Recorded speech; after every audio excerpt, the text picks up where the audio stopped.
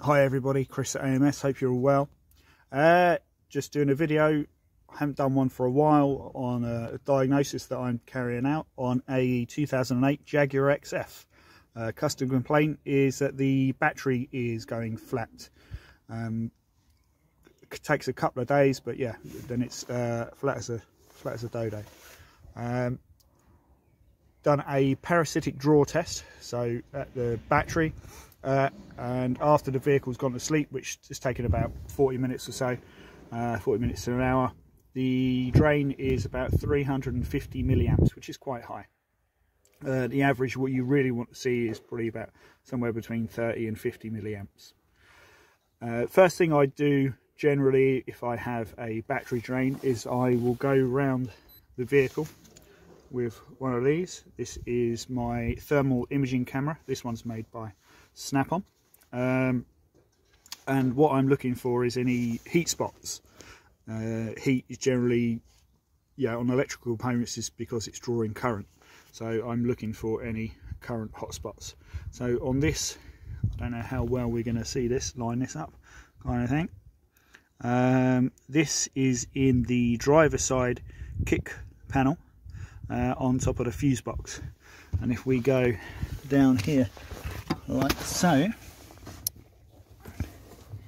it is actually, let's go like that,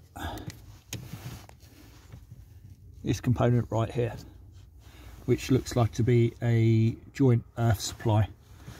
Now if we look in here, one of the things that you probably look for first is aftermarket wiring, which we can find by aftermarket fuses and wires and the such like.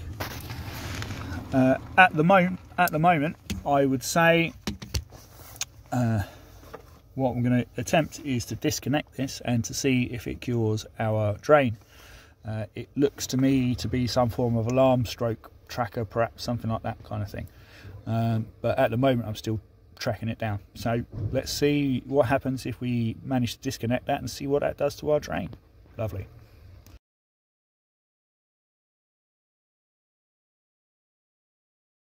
One thing that we've sussed out whilst doing the stripping down and getting to all the bits of wiring, that this fuse that they've wired in here, how I can see that without the torch, that one there, with that disconnected, it is preventing the vehicle from starting. So it's, I would say, an aftermarket alarm system that is hooked into the immobiliser, the starter circuit, so it's stopping it from starting.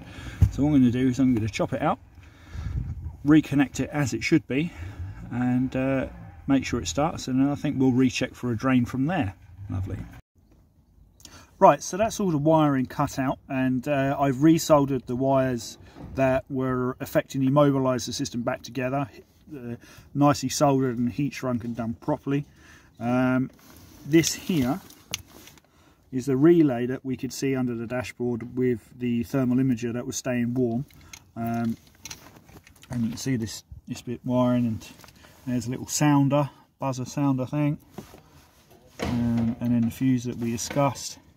So that's all chopped out. I've tested the vehicle does start now. Everything's wired back in together as it should be, and what I've done is I've put it on for the drain test.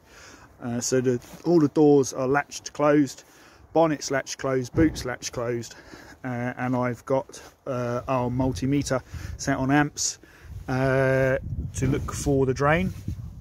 Literally, the vehicle has been asleep for probably 10 minutes, I'd say, something like that. Actually, I did a timer. Well, not even that, about 4 minutes. And if we can have a look at our multimeter, we can see that we've got, it's fluctuating a little bit, but we've got somewhere between 15 and 30 milliamps as a drain. So it might not be fully asleep. That might be the network just chatting around a little bit, but I'm sufficiently happy to say that the drain has been cured. So the battery shouldn't be going flat overnight. Tiggity boo, all fixed, all rectified, all done properly. Please check out the other videos that we've got on our YouTube channel. Also subscribe, hit the like button kind of thing. Have a look at our Facebook and Instagram as well. AMS Mobile UK, you can find that under if you search for. See you in the next video. Take care.